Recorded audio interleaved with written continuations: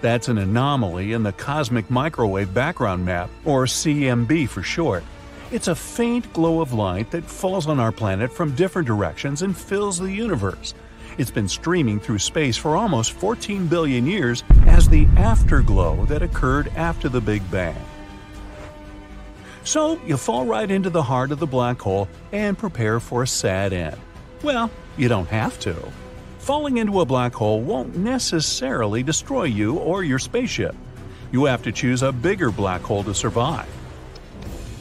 If you fall into a small black hole, its event horizon is too narrow, and the gravity increases every inch down. So, if you extend your arm forward, the gravity on your fingers is much stronger than on your elbow.